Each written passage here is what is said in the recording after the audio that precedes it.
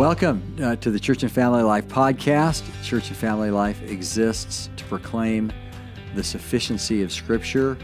And we're really here to talk about various applications of the sufficiency of Scripture regarding relating to the civil government, particularly tyrannical actions of the civil government. You know, our only hope is in God alone and in His Word.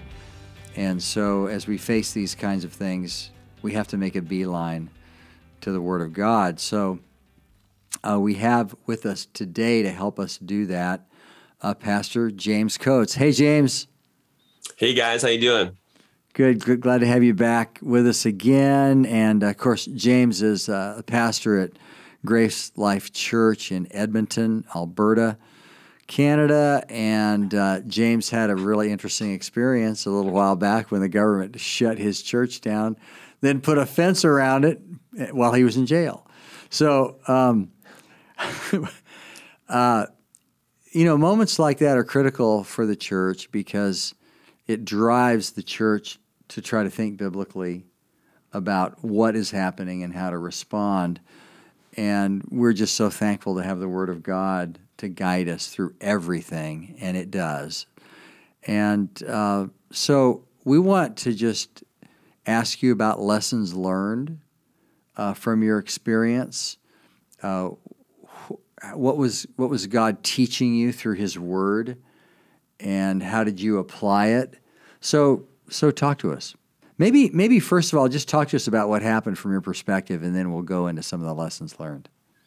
Well, basically, because we were getting complaints with respect to our gathering and not being compliant with the health orders, we began to receive attention from our health authority, and they began, along with the RCMP, which is our law enforcement, to employ different tools to bring us into submission. And so we ultimately were continually faced with hurdles whereby we would have to determine whether or not we would be obedient to Christ or obedient to the governing authorities. And we just continued to stand firm and be resolved in our commitment to obey Christ. And as those hurdles came to us, just 1 week at a time, step by step, we continued to be faithful to the Lord. And ultimately, all of their attempts to bring us into submission failed, even to the extent that I was imprisoned. And the effect of my imprisonment has just been unbelievable. Having been at G3 this past week, we got a taste of just how the Lord has used that, not just in our own country, but in the US, for example. And it's just a wonderful example of what Satan intends for evil, God intends for good. Christ is building His church. Absolutely. Go ahead. Yeah. Amen. Yes. I think that's the lesson, isn't it?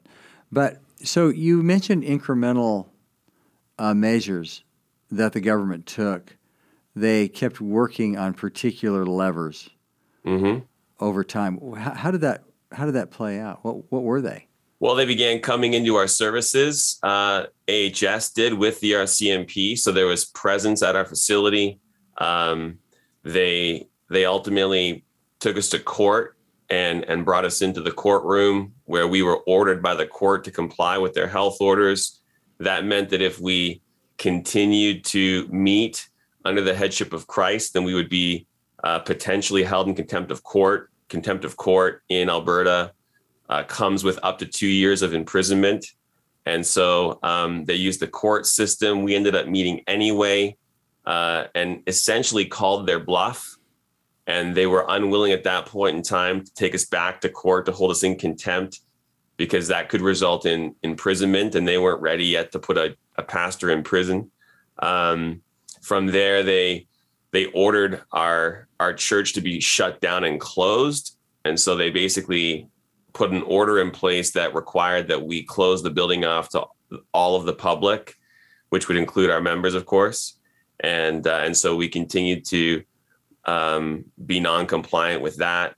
And then they used the RCMP to employ a tool called an undertaking, where I was placed under arrest on February 7th and in the undertaking was being ordered to comply with the Public Health Act. I indicated at that time that I couldn't do that. And so they wrote where my signature would have gone, refused to sign. I was still at that point in time, ultimately under obligation to comply with that condition. And we met the following week, February 14th. That's when I preached directing government to its duty, and was subsequently required to turn myself in on Tuesday, February 16th.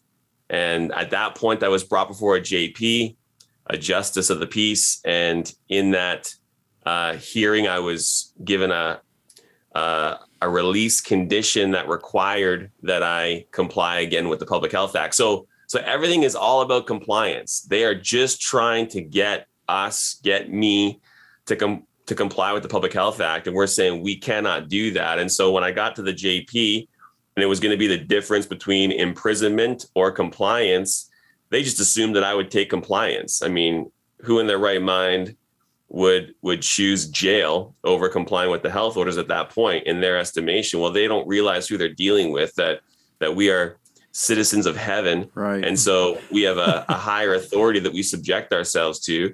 And so I couldn't comply, because that would either mean that I would have to bring the whole church under the Public Health Act and give up the headship of Christ over his church, or I'd have to stay home while my church continued to meet in non-compliance. And I wasn't going to do either of those things. So I refused to sign the condition, and that resulted in imprisonment. Again, they did not see that coming. It was a miscalculation. As soon as I got into prison, it didn't take me long to realize that the prison didn't want me there. The government didn't want me there. I don't even think AHS, the health authority, wanted me there. It was a huge miscalculation on their part. And so there were things happening on the inside where the prime minister was even sending requests to have me contact different people. I got a phone call from a politician who spent the whole 20-minute phone call trying to get me to capitulate on my conviction. And he was trying to come at it from a Christian perspective and using the Bible to get me to do that. And so I figured out really early on they didn't want me there, and then over time, I guess I just proved to them that I was truly a man of principle. At which point they came back with a deal that would allow me to get out of prison without compromising my integrity. What was this politician's biblical case? Well, it's all the stuff you've heard before, right? This is not a Daniel 3 moment. You know, Romans 13 requires that we submit to government. This is not persecution. It's a health issue. It's all the typical stuff that you would expect to hear. Amazing. Okay, so put on your shepherd's hat and, give some pastoral counsel based on what you've learned to your brethren around who might be listening to this, who might find themselves in similar situations. Well, I think number one, you have to have conviction on what is non-negotiable with respect to the corporate gathering of the church. And if it's non-negotiable, then all you have to do is stand. Just don't budge, don't move. In the context of a tyrannical government, pastors and elders have the responsibility of standing between the government and our people. We have a responsibility of protecting our people from the governing authorities. And so if the government says you can't sing, you've got to have it settled that that's a non-negotiable. We're singing. When the government says your people have to wear masks, you have to go, we can't do that. We're not going to override the consciences of our people and become the enforcement arm of the government and require our people to mask. We can't do that. We have a responsibility as pastors to protect the consciences of our people. A significant part of our ministry is to be a steward of the consciences of our people by informing them from the scriptures on the truth, but also respecting the fact that when push comes to shove, anything not done from faith is sin.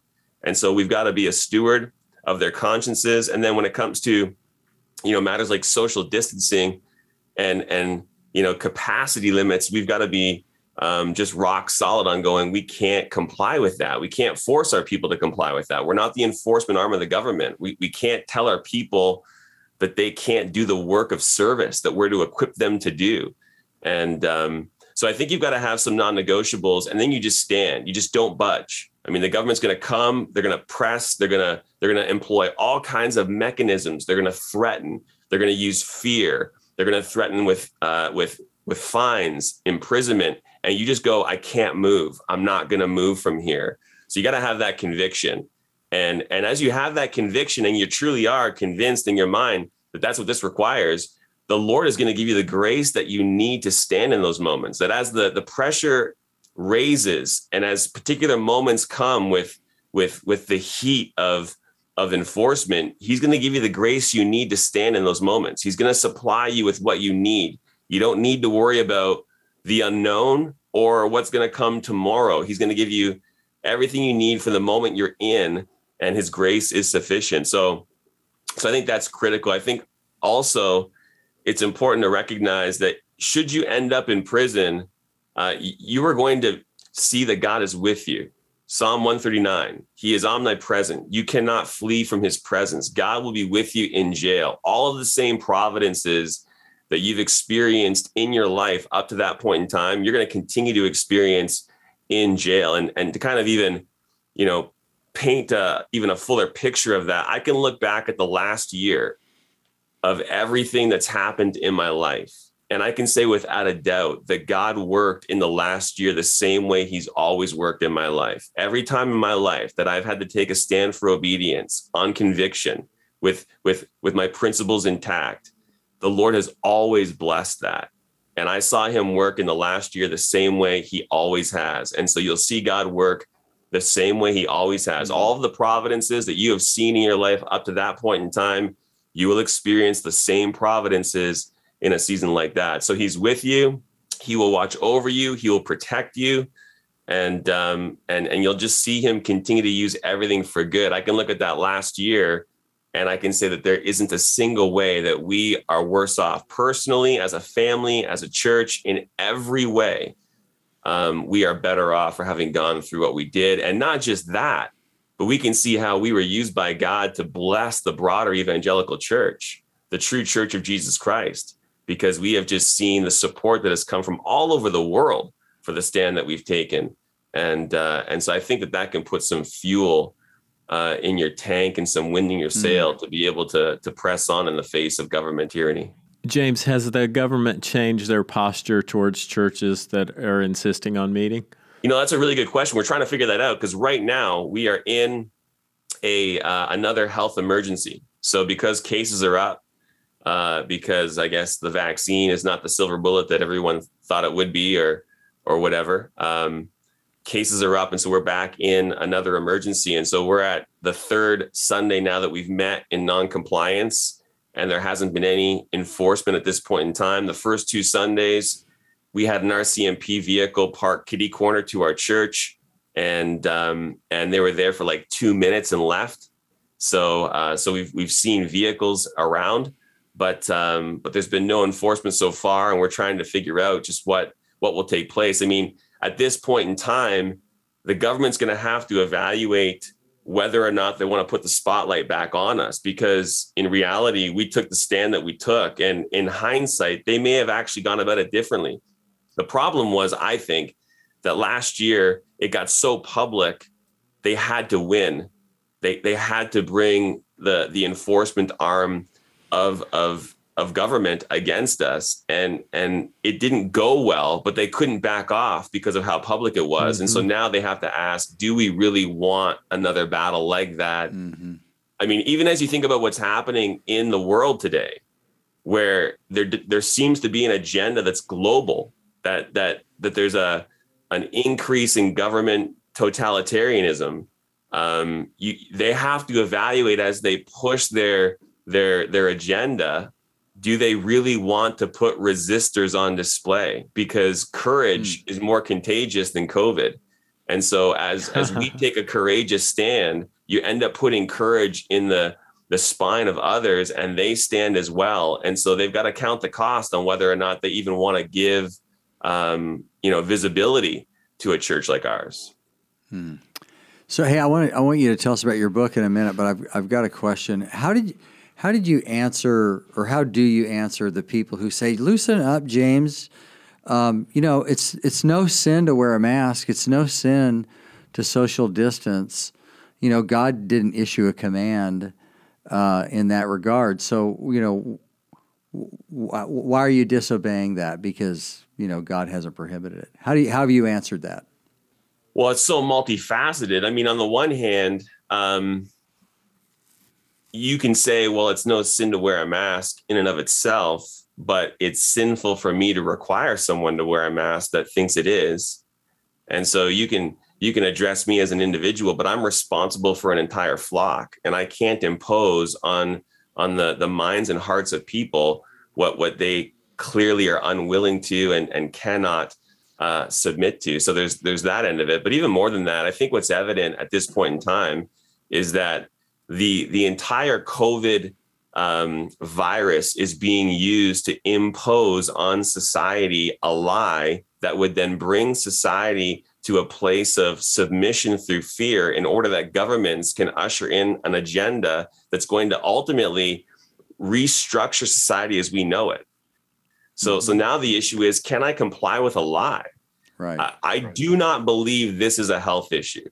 And I would just say this, that if you at this point in time believe that this is primarily a health issue, you are out of touch with reality. You've got your head in the sand. You need to wake up. This is not about a virus. It's not about hospital capacity. It's not about any of that. This is about an effort toward globalism and toward ushering in a new world order to some extent. I mean, Western civilization as we know it is going to be restructured if we do not resist this government tyranny. And I don't think that's an overstatement. I mean, I'll be honest with you. I don't either. I really don't. I think that's exactly what's happening. I went down to G3 and had some really important conversations with some knowledgeable people, and it's just solidified my mind on this all the more. I am completely convinced that we did exactly the right thing last year. And I am convinced that now is the time to stand all the same, that this is the time is now. And whether you're facing a vaccine, for example, that's being imposed upon you, this is the time to stand, not 2 weeks from now, not a month from now, not 6 months from now. This is the time. This is the time to fight. This is the time to die on the hill that you're being presented with. And so I think this is the time to fight. Wow, I couldn't agree with you more, James. I appreciate you saying it that way. Also, you're writing a book that's going to come out next year. Tell us about your book. Yeah, I mean, that book's pretty much done. I was approached by Nathan Busenitz. He is the dean of the Master's Seminary, and he's a pastor at Grace Community Church with John MacArthur. And he wanted to tell the GCC story and all that they went through with their government. And he was inviting me to join him in telling our story. And then in the book itself as well, there'd be a framework for how to think through when to oppose the governing authorities when they're stepping outside of their lane and are beginning to enter into government overreach. And so, my contribution to that book is primarily our story, the Grace Life story, and then as well, the two sermons that I preach that really come to bear upon this issue have been reworked and included in that book as well. And so I would say that if you want to kind of have a start to finish look at what we went through, and it's written from a very personal perspective, I've told the story of all that I went through in that time, and it's in that book, and it would be the fullest, clearest treatment of all that we experienced last year. And so I think it would be a compelling read. Nathan tells the story of what GCC went through. His telling of the story is more of a bird's eye view of what they experienced. And then I provide a very sort of personal first person description of what we went through. And the feedback that we've gotten on it, as we've had many people come in and read it, has been very positive. And we're excited for it to come out. We think it'll be very useful to the broader evangelical church. And it comes out March 2020. The real sort of launch date for it is the Shepherds Conference in March of 2022. And looking forward to it. Hey, that's great. Hey, this has been a blessing. Any last things you'd like to say particularly to pastors who are trying to grapple with all these things? Yeah, I think I mentioned this in the book, and I think it's worth noting. We see in Scripture a lot of language revolving around trials that ties into endurance. And I can remember there were points in time last year when we were in the heat of the moment, and there was a weariness that was setting in. And I was wondering just how long I could keep this up. And there was a point in the whole saga that I reached this place of spiritual endurance that all of the athletic imagery of the New Testament came to life.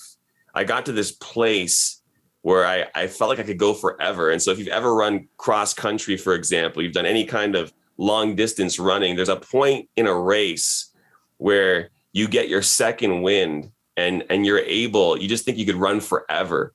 And that happened in the context of this trial. I'd never experienced anything like it, but it was a level of endurance spiritually where I just thought I could go until the Lord returns. And it's a thrilling place to be. And you just know you've got a mission. You got to get the ball over the goal line, and you're just going to do whatever you can to do that and to score. And so as you go through difficult times, thinking about what could be coming down the pipe for all of us, there are going to be moments of weariness, but just press on through that one day at a time, trust the Lord, and he's going to ultimately bring you to a place of endurance where you're going to be able to go all the way to the end. And there's great blessing for those who persevere in the midst of trial. We know James 1. So maybe just a word of encouragement from that perspective. Amen. Amen. Absolutely. Well, James, hey, it's been a thrill to talk to you and hear your story. And we serve a risen King. Amen. Who has given us all we need for life and godliness. And he's given us enough in his word to know how to navigate all these waters. What a blessing that is to know how to do it. He's given us many examples in Scripture, many commands. And so we don't have to go in blindly at all. And you've kind of paved the way for a lot of people to help them think things through. And we really, really appreciate how the Lord has done that. So thanks for joining us, brother. It is my pleasure, truly. I mean, who would have thought, way up here in Edmonton, Alberta, the Lord would use a guy like me. It's pretty overwhelming, but grateful to him. And he is the King of Kings and Lord of Lords, and he is worthy. And so let me just say this, Paul Washer, he spoke at Josh Bice's church on Sunday, and I was there for that. I preached that morning as well. And he just brought his time in the Word to a point where we would pray that, Lord, whatever you need to do to glorify yourself, whatever you have to do to my body, if you have to crush me, whatever you need to do to bring honor and glory to yourself, do it. And I think that's the place we need to be. Right. And I know I've been brought to that point and wanna just, Lord, whatever you've got to do to bring glory to your name through my life, even if it costs me immensely, then do that. And so, yeah, Lord willing, we can all be in that place and go to war. Yes. Praise the Lord. Praise the Lord. Yeah. And thank you for joining us on the Church and Family Life podcast. We'll see you next time. Thanks for listening to the Church and Family Life podcast. We have thousands of resources on our website, announcements of conferences coming up. Hope you can join us. Go to churchandfamilylife.com. See you next Monday for our next broadcast of the Church and Family Life podcast.